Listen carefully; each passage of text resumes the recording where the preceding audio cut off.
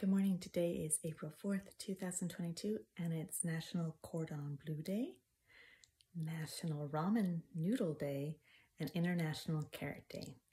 So ramen noodles are, it's an Asian noodle. They originally started in China. We think of it as a Japanese dish, but they were actually came from China and then moved over to, from there, were brought over to Japan for a while. In Japan, they called ramen, they called it Chinese soba before ramen caught on. So if you like your ramen, make sure you have some today. It's also Cordon Bleu Day.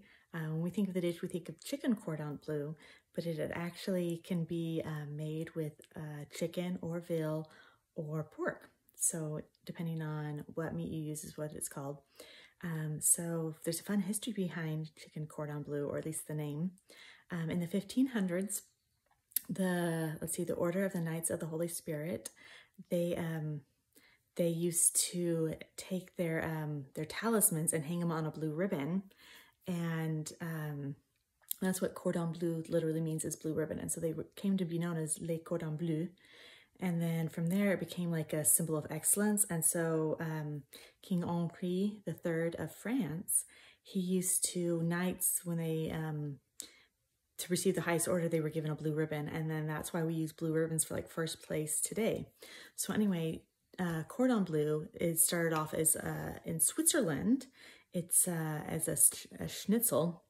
And if you don't know what it is, it's a meat, usually like chicken, but it can be, like I said, veal or pork, and it's like butterflied, so it's very, very thin, and then a layer of cheese, usually Swiss or Gruyere, and then ham, and then it's like rolled up, breaded, and then either baked or fried. It's delicious. Anyway, so it was known as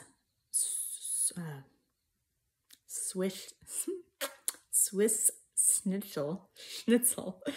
And then from there, it became known because it was so delicious. So when it made its way over to France, it became cordon bleu.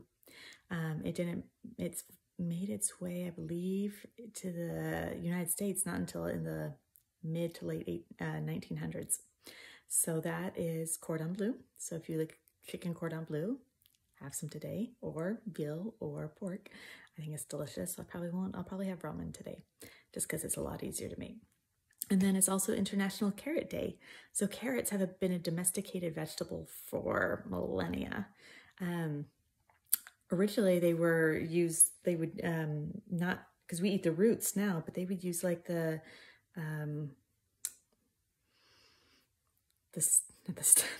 leaves and stuff were originally used.